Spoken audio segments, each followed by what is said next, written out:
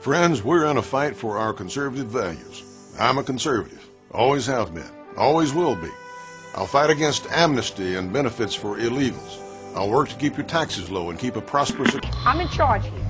Let me be in charge. I like being in charge. A few days ago, Senator Clinton tried to spend $1 million on the Woodstock Concert Museum. Now, my friends, I wasn't there.